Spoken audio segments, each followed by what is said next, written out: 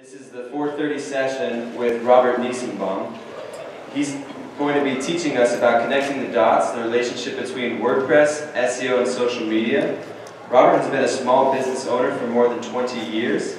He has been using social media to build brand awareness, drive web traffic, and grow revenue for himself and clients since 2007. He has been speaking on and teaching social media marketing since 2010.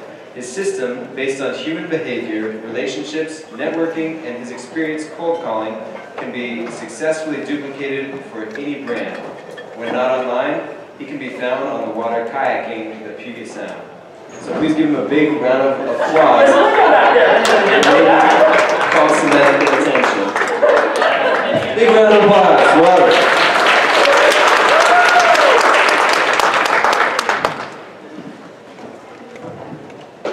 Oh well, I don't look good on video anyway. I am happy to stand up here and speak and just talk for 30, 45 minutes or so. I would much rather have a conversation. I know this material is for you. I want to make sure you guys leave here with something actionable, not just what I want to tell you. So if you have questions, we will make Dustin run around with the microphone, and Devin run around with the microphone and give him some exercise that he hasn't had enough steps yet today. So part of my background, I have been using social media since 2007. So before Facebook had pages, I was using it actually to grow my brands. And I started blogging shortly after that. Very little, if any knowledge on what search engine optimization was. No experience in content marketing, and obviously nothing specific about social media marketing. It really wasn't anything at that time. What I found over time, after getting a phone call from the hosting provider I was using, who also built my website back in 1998, was asking me what the hell was going on. That, no idea what he's talking about. It's like the search traffic heading and the number of hits on my website just kept jumping. It was beyond what they were used to see. And no idea why this is happening. I didn't know anything about it. I just knew it was. And I found that over time, because I was actually posting content to my blog based on just simple FAQs, things that people would normally just ask me on an everyday basis that I was actually just answering in general. And rather than having to tell everybody every single time, I could publish these items. There was a reference point. I would share these out on social media. I was interacting with other people on social media. I was seeing results. Couldn't really connect everything as to why it was working. I just knew it was. To make sure that this really was not just an outside phenomenon, when I set up this business I have now, Tactical Social Media, in 2015, I figured out how to use WordPress well enough to build a really crappy website. It's technically correct. The site will be updated. It's still crappy, and there are pages that don't load properly. What I was after is showing that I could use social media to drive search ranking based on what I've been doing, ignoring every traditional SEO rule and book. I have never done, to this day, keyword research of any shape or form. Okay? I don't pay much attention other than making sure as much as possible and Yoast is green. But that's about the limit for what I did. I simply wrote and published naturally. The only piece I had going for me at the time was that I had been a published writer since high school. And all this kind of clicked about 2 years ago. So after this business has been running for a while, I was asked to explain search engine optimization.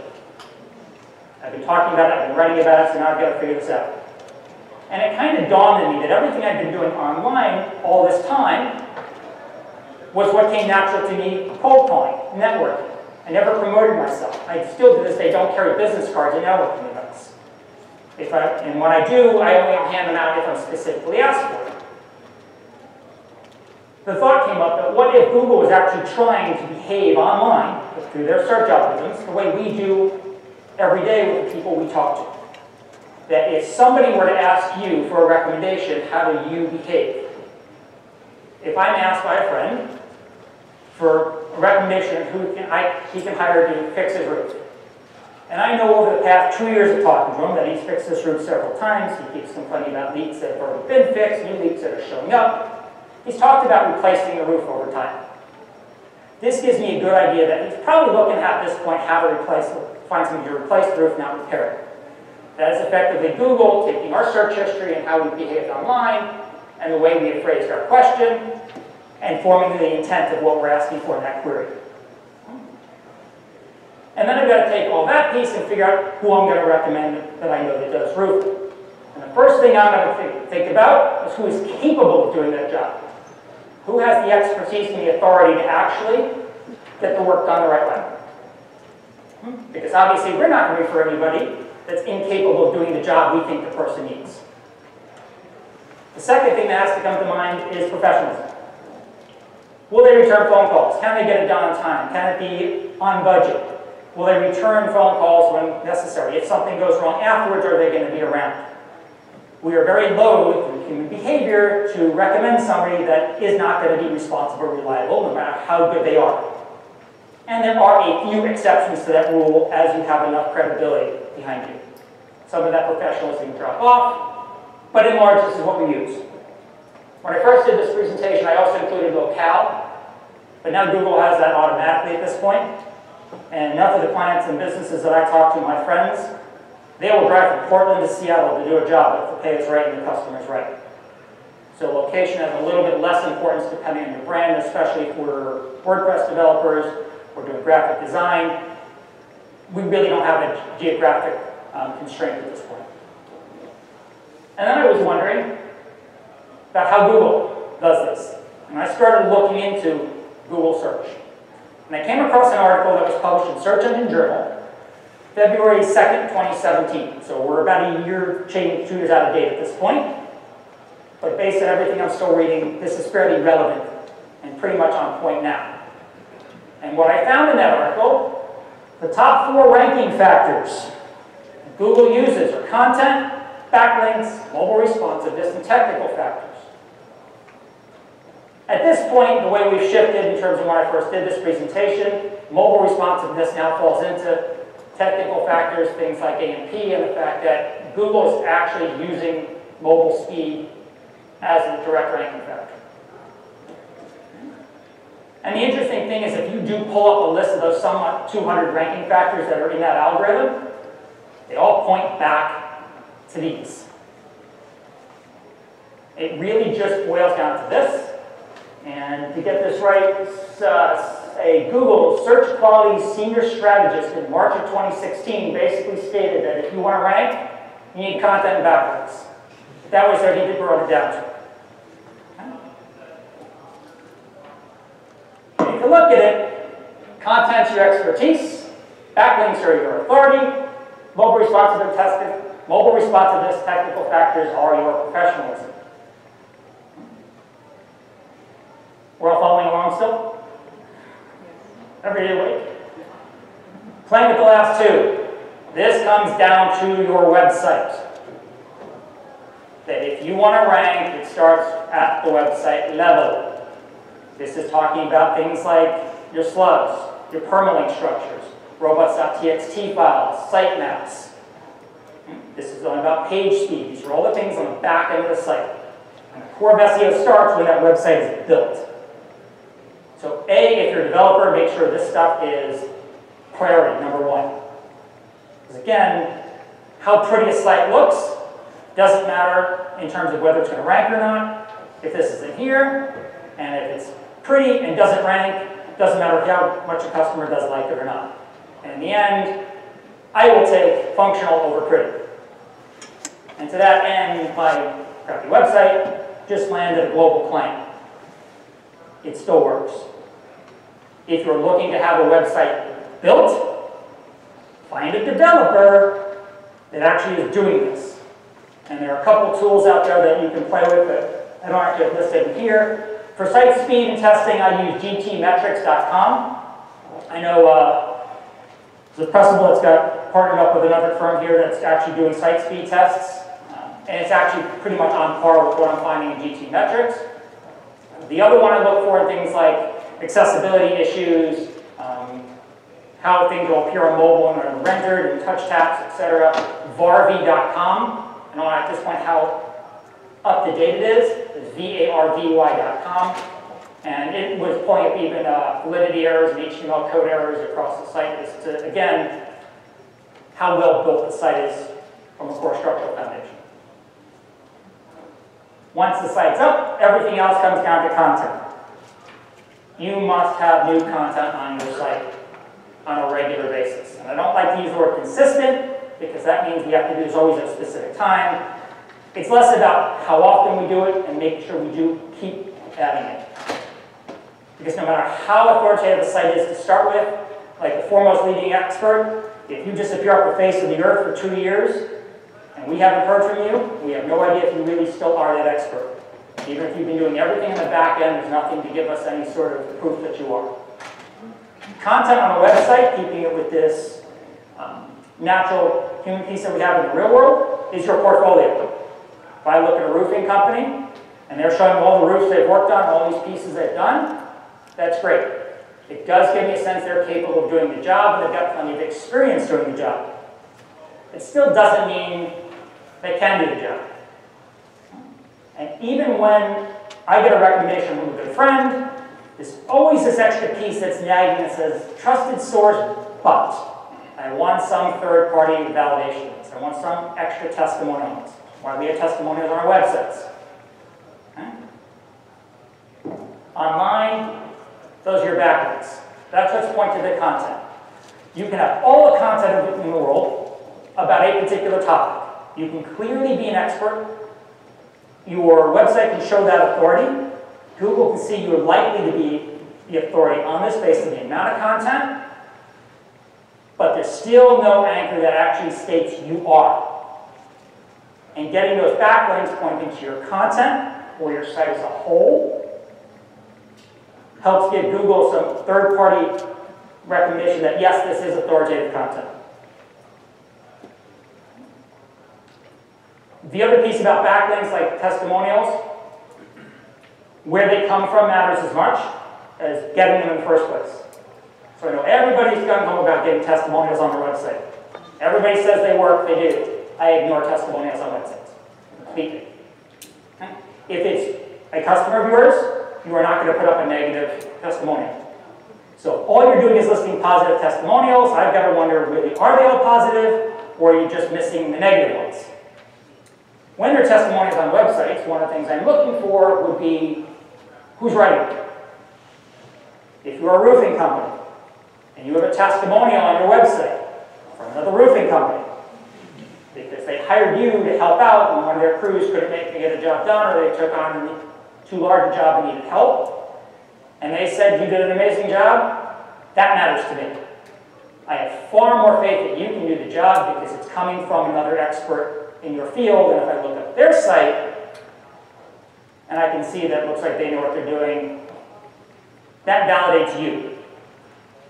Okay? Google uses their backlink profile so that all of your backlinks are coming from just little local businesses. It's going to have a certain value. Like a speaker being brought in from out of state was the example we always use when I speak. If I'm going to be flown in from here to New York to specifically speak to a group on a topic, that's going to bring a huge amount of authority with it. Somebody's willing to go out of their way for me. Same thing if you're getting testimonials from others around the world as opposed to just local. Okay? That's less likely to necessarily be friends or family or other people you're related to. This is more than just directory links. You really need to get backlinks from others who carry enough credibility to give you credibility.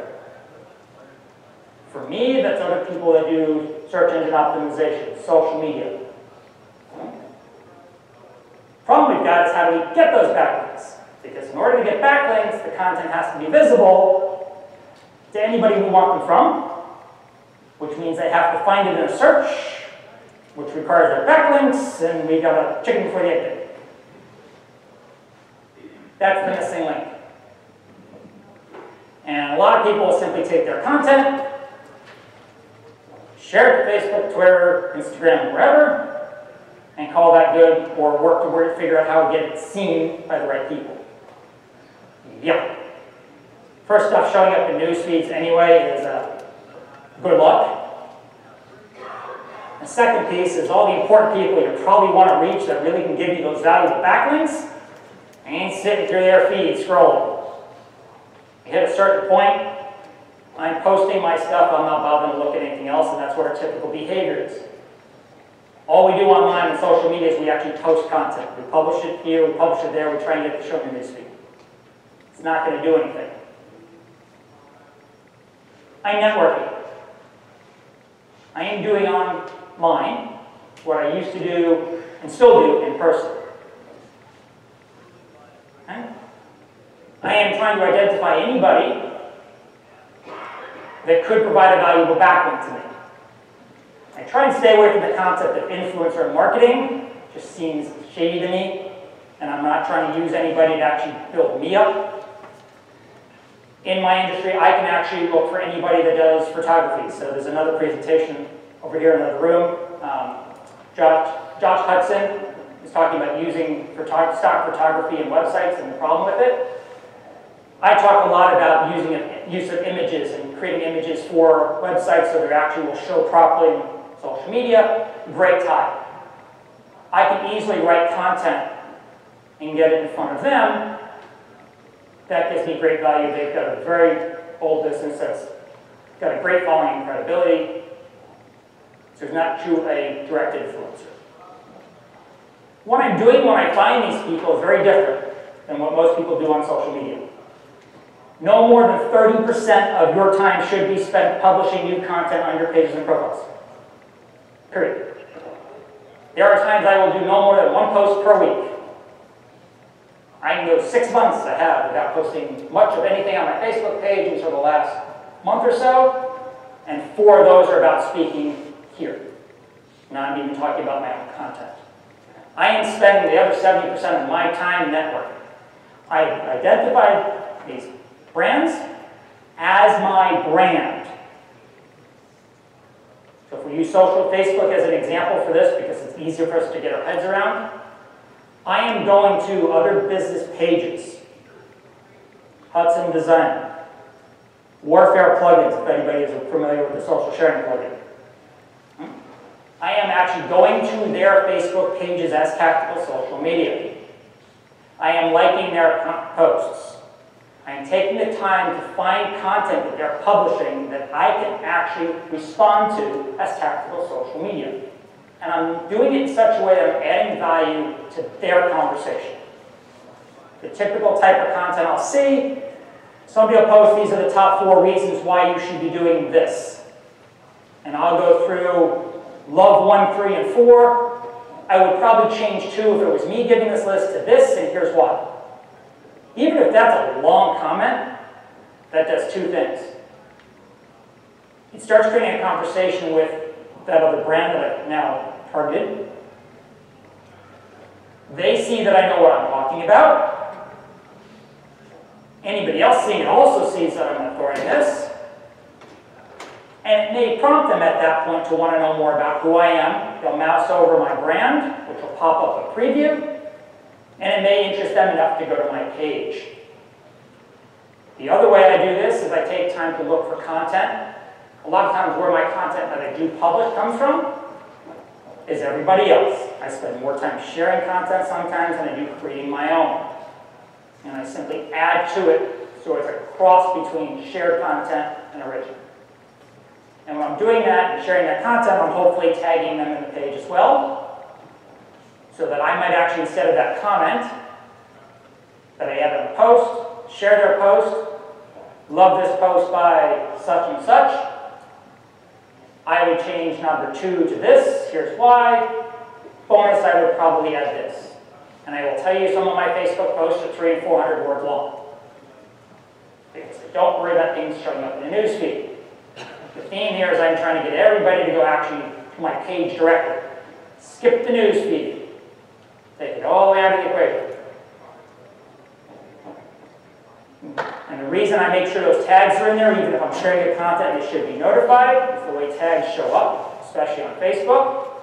And of course, when we're tagged, we want to know who tagged us and why. And that tag should drive them back to your page.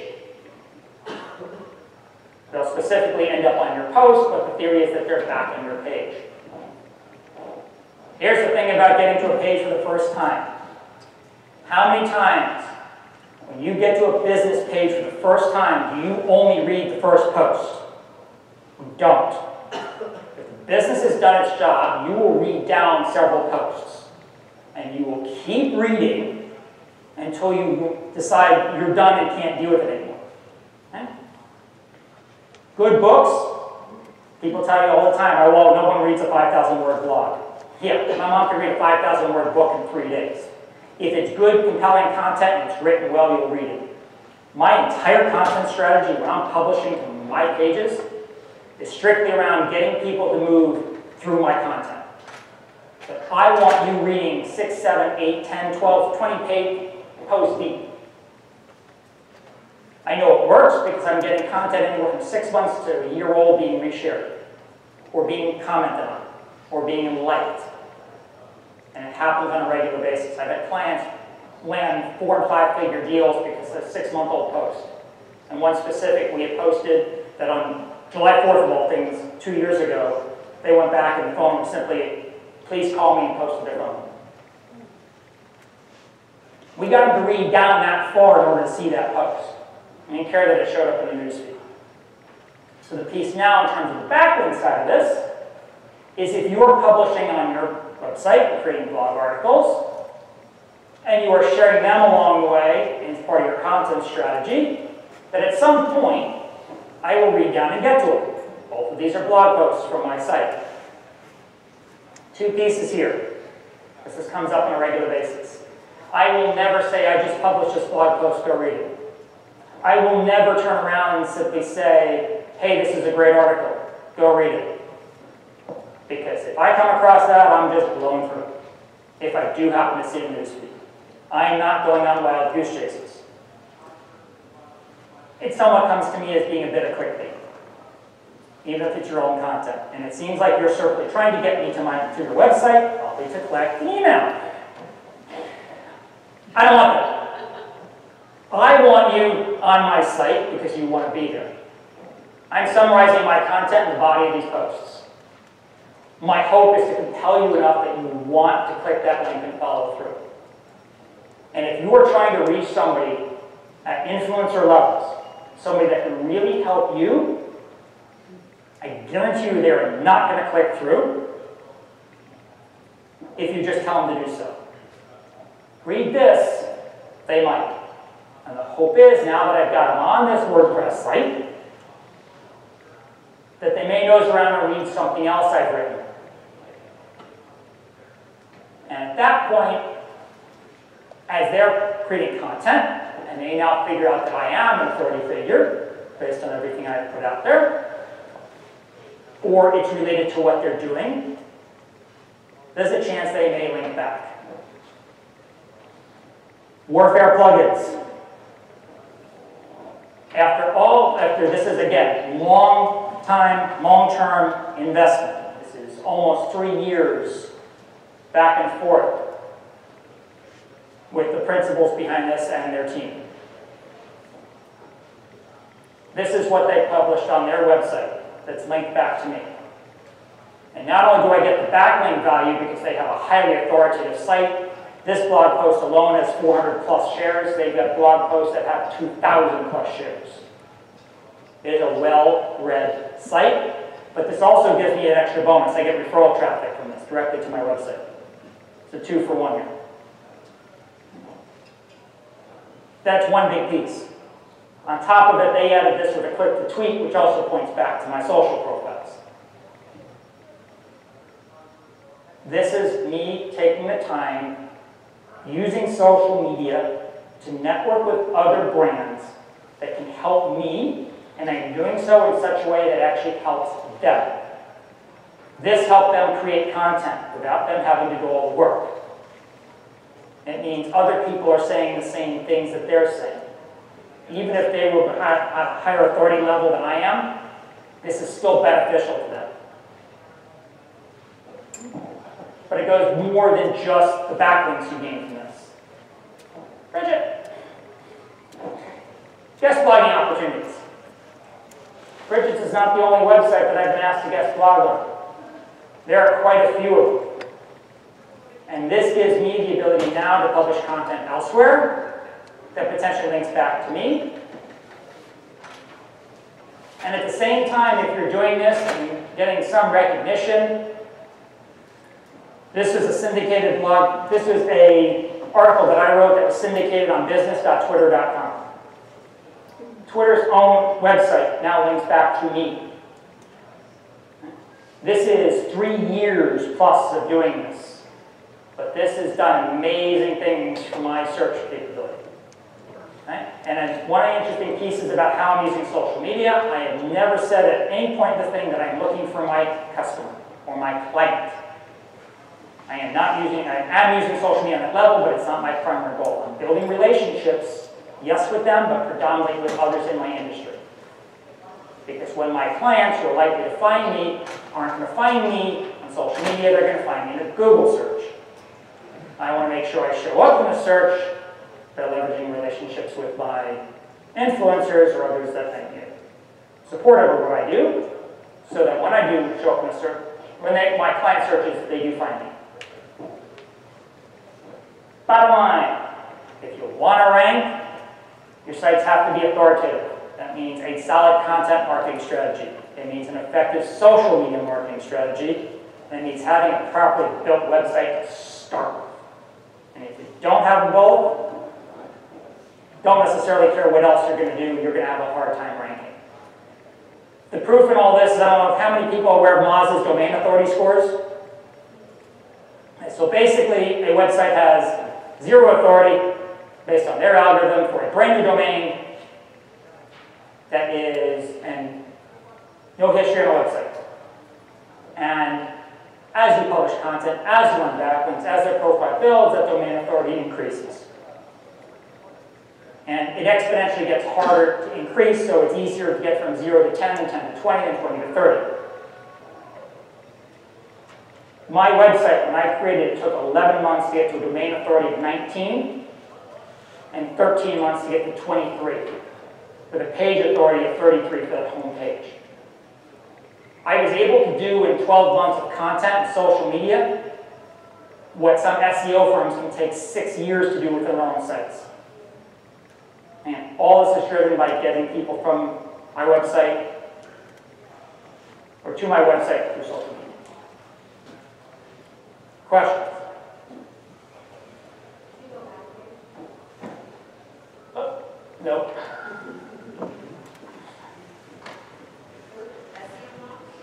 What was that? What was the name of it? SEO Moms? If you go, yeah, well, it's SEO Moms, but moms.com, and they have an SEO tool that you can use.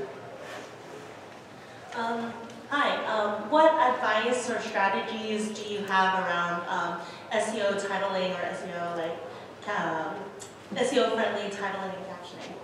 So, I pay some attention to it. A lot of times when you put all the stuff in Moz, and they'll tell you, or you go to Yoast or CoSchedule, which is a publishing scheduling platform for social media, does have a headline analyzer. They'll say this is what would be the best title. I'll sometimes ignore it completely because this is what I want to title it. So one of the rules I have as far as search engine optimization comes down to, I don't necessarily worry about playing by again all those rules. If it works out and it fits and it's great, perfect. If it's going to take me too long to try and optimize to get the title or to get something else, I just try, the only rule I have is really make sure that whatever that meta description is, matches what their content on my page is. So that if it does show in search, they're going to actually want to get to the page state. So the page authority and domain authority that you threw out for your site, are there, when I use Moz, I look at it, we're running a site and I sort of look at whatever number they have when we start off, and I'm kind of looking at it going, let's say the number's 25 or 33 or whatever. I don't know if that's considered really good or bad, and is it by industry, or is it by size of site? Because I know Twitter or whatever is going to have 80 or 100 or whatever. So how do you gauge what that number is, if it's good or not for that site when you start? Or is it just about moving the needle for you?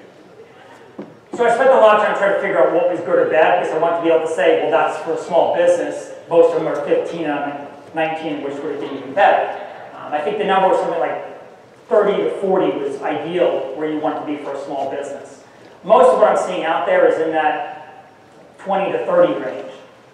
So on one level, it's simply just a guide to help you move forward. So for me, it's about moving that needle forward more than it's worry about a specific number.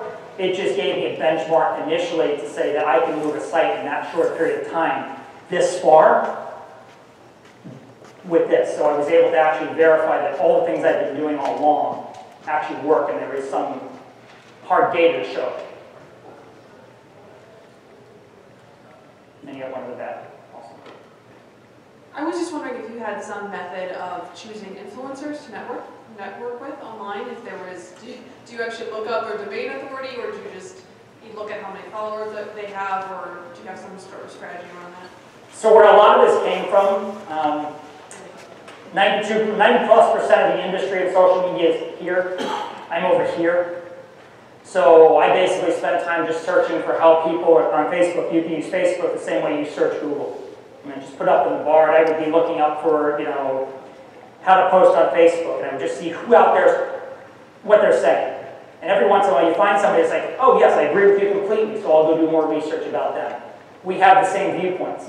So an opening remarks that I mentioned when I met Bridget in 2009. One of the reasons why I ended up connecting with Bridget, she was one of the few people then that was teaching or talking about using social media to build relationships, which is exactly what my whole mindset was for the last 2 years. Everybody else is talking about how to post content and do.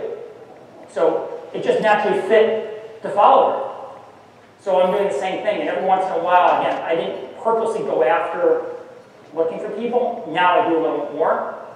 I talk about, again, photography and how to use images so they actually show up properly, how to format them properly, and image sizes. Josh, again, Hudson Design, is a perfect person I follow at this point after meeting him, because we're talking the same language. And there's a way for me to support him as much as for him to support me. So it's pure symbiotic. So again, I'm just looking for people that I can connect with, that I can work with, that there's some correlation between our businesses, so there's relevance. So that again, when you're looking at backlinks, if I get a backlink from a roofing company, what do they know about social media, right? So Google's got to wonder if there's no relevance to see why these two would be linked. It starts looking black hat to them even if it isn't. But photography, graphic design, there is a connection. So that's kind of the other piece of it. Hi, so this is about like the networking aspect. You can put in all the legwork to find these influencers and write a guest post on their sites, but they can negate all that effort if they like tag your link as being a no follow. So I'm wondering, do you sign some sort of contract to make them say that they're not going to do that so that the engine will still continue to follow those links and find your site, or is there, how do you prevent that? You don't. And again, that's the thought of I'm not worried about whether I do actually get that link or not. So one of the few SEO practices, and when you're hiring somebody to do SEO, that I really recommend, especially if you're a larger brand, and you've probably got a lot of mentions, is looking for lost backlinks where you've been mentioned on the web somewhere, but there's no link to you. Outside of that, I don't always pay attention. If I get a link, even if those links from Dustin are no follow, right? He's still promoting this stuff on social media. That means there's still an opportunity for my brand to be found, to build some brand recognition for me. Because again, human behavior, if we do show up in a search later, we're more likely to click on what we're familiar with. In which case, I'm probably going to be clicked before somebody else because they've seen the name over and over again, and they've seen it from other influencers or others in the industry. The rest of that, even if it's a no following, that's still a potential referral from their site to mine. So I'm not just gaining that search piece, I'm getting traffic from their website directly. And if any of their readers are going through that and finding it, and it could be another industry influencer, it's possible that they print something without me having done the legwork.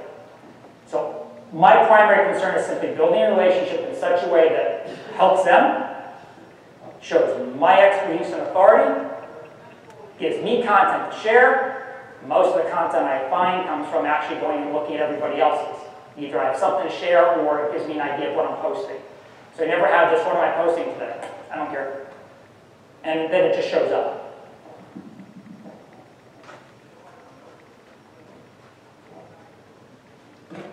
So, assuming you've gone through, posting content, going onto their business page, liking their content, commenting, and so on, and they're not necessarily responding. Let's say it's a bigger organization, it's whatever, slow to move. How do you? I mean, at some point you have to take that conversation offline, right, or reach out directly to them. So, what sort of strategies do you use at that point to kind of go, hey, or do you even bother? So sometimes, again, I'm doing this to put my authority out there. So one of the things we get into is that when we're talking about content, we're always looking at, I need to publish new content, I need to put new content on my pages. Comments are a form of content. In and of themselves, they are still published content. You're simply publishing in somebody else's space. It still means it's highly visible, so it still has that value to bring authority to me for anybody who sees it. So if they're a large enough brand anyway, that has a big following, and people are seeing their content are likely, I'm going to still do it because I still get something out of it. Okay? At least I'm recognized. The other piece that I've done back, depending who they are, and it took a long time to get through to work our plugins, I started looking at other stuff they were posting. I did go to their website. I did look at who was writing their content. I did start looking for them on social media, and I started interacting with them personally.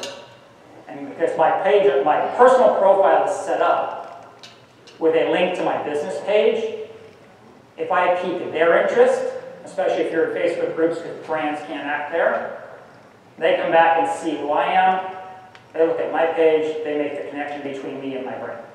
And that gets into my page. So there are a couple tactics, and again, I'm not 100% always doing this with the purpose of gaining backlinks. It's to build relationship pieces. I just know long term if I do this, and again, because I'm doing this with 10 and 15 and 20 different influencers over the course of a couple weeks, one or two of them here or there will hit over time. And it's just, again, it's just building over this. And social media is not like most people worry about, well, how much money am I getting for what I'm spending? It's not an expense, it's an investment. Anybody else? Hey, you're all night. Sounds like you said that you didn't tell people to go and read a blog or some new comment, and your example around Facebook was very creative. But what happens if you post some fresh content, put out something on your blog? You don't tweet a link to it, how do people find it? How are people aware of it who don't currently follow you? So one of the pieces is actually to put it out on social media. So that this creative method I'm using, it's how I'm creating that content and putting it out there. It goes out on Twitter. I actually have micro blogs where I'll actually summarize my blog post and have 300-400 Instagram posts, Word Instagram posts, where I'll take the same image that I'm using that'll show up on Facebook, and I'm using that on Instagram, and the whole article is basically there, summarized. So I'm still pushing it out there. I'm just not telling them that, hey, I just published something, go read it. I'm giving them everything they need to know. So you still have to market, but for some of the smaller posts that I'm not sure I really want to really push hard, I'm still playing with them a little bit, and I'm still working through some of my ideas, and I don't publish them, I'm still working on other posts around them to bring traffic back. And then when you have your blog post, you'll usually have a previous post, next post kind of thing, or suggested posts. So there's still other ways that if I get them to my site overall, there's still a chance that content will be seen.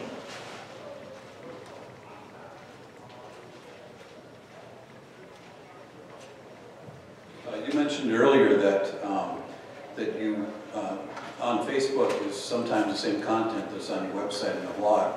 Do you push that out automatically with some plug-in, or you individually go to each Facebook and Twitter, however you can push it out and do that individually? 90% of all my social media content across 5 platforms is done in real time. And it's the same thing, and I'm managing 5 and 6 and 7 different clients, and 90% of it is done in real time. I schedule very little. And there are a couple reasons for doing so. There are specific pieces where my core content is updated, is added, and create a CSV file that I use Hootsuite to upload for Twitter. That is generally the extent. I may schedule out 1 or 2 posts. So if I publish the blog post on a Sunday evening, I may have a Facebook post scheduled for Monday. I usually won't have more than 1 or 2 published or scheduled at any one time. What do you use to manage that? So Facebook is internal, and I am in Facebook's platform every day. I am on Twitter every day. I publish clients' content on LinkedIn. I have it either if I need to keep things a little bit tighter for my schedule, I'll actually create the entire body of that post that sits in a Gmail draft. I can pull it up from my phone if I have to, wherever I'm happening to be waiting online somewhere, and publish it at that time. The advantage for me in publishing in real time, one, I don't run, again, everything around WordCamp, and I'm the one that's the voice behind all the social media content here, that has been around aviation. Right? And a lot of tweets and a lot of signs you see. So, had there been an airline disaster, every piece of content that is scheduled to be put out in that near future needs to be axed. And if I've scheduled 25 or 30 different tweets over 2 or 3 days, and I've got Facebook posts scheduled, that is a nightmare for me when I'm sitting here doing something to go back and undo. So by limiting what's out there, I can act a lot faster. It means I have fewer problems to deal with reputation later and making a mistake. It also allows me to react to changes. Like one of my clients, we had content set up that we knew we were going to do, and they had a last-minute thing that came out from a client of theirs, a testimonial that was huge. They created a video for them. We pushed off the other piece of content we're going to do. I didn't have to go back and unschedule, reschedule, move things around on 4 platforms. So it is longer. It is more work. But doing the groundwork and putting in that time yields results. If you want to automate everything, you take away the relationship piece. The other piece for me really doing that, I'm in the platforms. And if I'm using Hootsuite or CoSchedule or any other third-party program to do the majority of my posting, I'm over here. We tend to not go back and do the networking piece. But if I'm already in Facebook, it takes me 5 minutes to go and just run a quick search or play while I'm there for a client. And then I move on to the next one. I can't just forget it. So that 70% of what I have to do, once I'm out of bed and I'm moving through the day, it's a lot easier to get all my errands done. If I'm still laying in bed, So if I'm actually in Facebook, I'm on Twitter, I'm on LinkedIn, I can actually network and do because I'm already there. It's not taking me any effort. And I get to see the entire picture, not just this snapshot.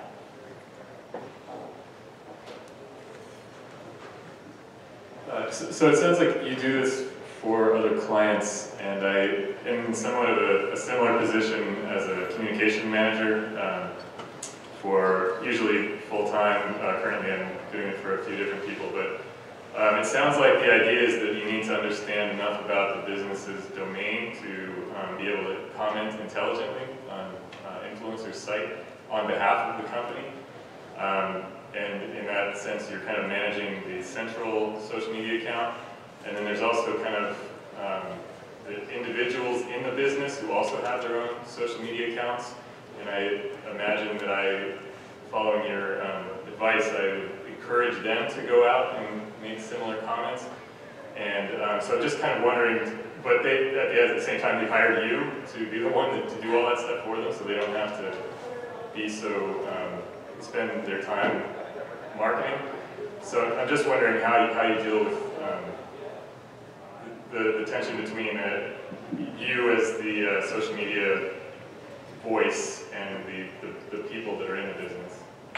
So that gets to the heart of something that I've played with for several years. I don't do social media management. I don't like the term social media management. I do content management. For me to work with a client, the content that is being published, they need to provide me. They're the experts. They know it better than I do. I am not going to be able to create the authority around them by creating my own content for them. I will look for content the more we're working together. I will see things as I'm working with other clients that may be up their alley. I will send it to them. Can we use this? Is this something you want to use? and I will ask them to give me more on it, and I will drag it out of them if I have to. And so if we're going to share a link, good, I need to drag out of them why we're sharing this link. What was it about you reading this article? The same way I can read an article, that's exactly what I've been saying for 3 years, I would also do this and this, they need to give it to me. My job is to make sure it gets out and published properly, and to create how it's published so we're not doing all the same thing at once, and to stagger some of this. I also make sure I work especially with larger brands, that I'll create an employee advocacy program for a company. And then I will sit down with their staff, where it's done through online meetings, where this is what we're looking to do. That we want you to go interact as yourself. We want you to share company content. We want you to interact on company content and anything you see that's related. Identify, comment if you can. We go through this list based on what the brand's parameters are and what they're willing to allow others to do. I will do what I call basic or limited engagement, that there are things I can certainly say. They can turn around and ask a question that I can actually answer because of the time working with the client. It's a learning thing for me too. I'm learning more and more about other brands and other businesses this way. And I'm bringing some of my decades of experience in other brands to it. When I get to a point where something's made and I can't answer the question, I'll come in as the brand and say, we'll get our technical advisor to give us an answer and get back to you shortly. So at least there's an immediate conversation. Email or text message goes off. They get me the information, I'm replying with them, or they say, hey, we'll just have our manager log in and provide the answer. So it's a big piece of it. What I generally can do in terms of the networking for them is I will get a list of brands that they work with, or they're interested in, or follow, where we can find content or interact in such a way. And when possible, I'll react to it. I'll add comments to it. If not, the link to that Facebook post, the link to that tweet or that Instagram article gets sent off in an email or gets sent off via text message or whatever messaging platform we're using, and I make sure that they know they have to do this. And one big piece for me, if you listen to me, if you do all the things I ask you to do, if you get me the content that I need from you, if you turn around and when you need to interact with somebody and I tell you to do it, you do it, the results will be there. If you're going to miss stages of this, the results are going to be far less. And it's on them to do it. So I am not completely tying what they're paying me to do based on results. It does require them to do this. You can't hand off social media, which is a relationship-based thing, to a third party. You have to be involved, at least to a point on your own. Few exceptions. There are a few exceptions. There are, but again, you also know your clients very well. Okay? You can do the social media for me because you know how I think and work. You have that voice fire. And that takes some time and some learning and meeting people. Anybody else? After party, 6 o'clock, Haggerty's.